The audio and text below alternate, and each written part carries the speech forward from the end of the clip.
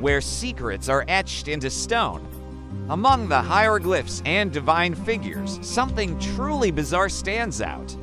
Look closely at these carvings. You see figures holding what looks uncannily like a giant light bulb.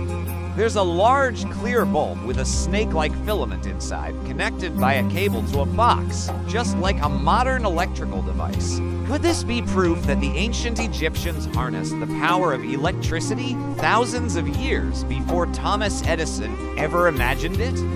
Were these strange objects a source of light for the deep, dark chambers of their temples and tombs? The official explanation is purely symbolic, but the resemblance is so striking. It makes you wonder if they possessed a lost technology far beyond our imagination. What do you think? Thanks for watching.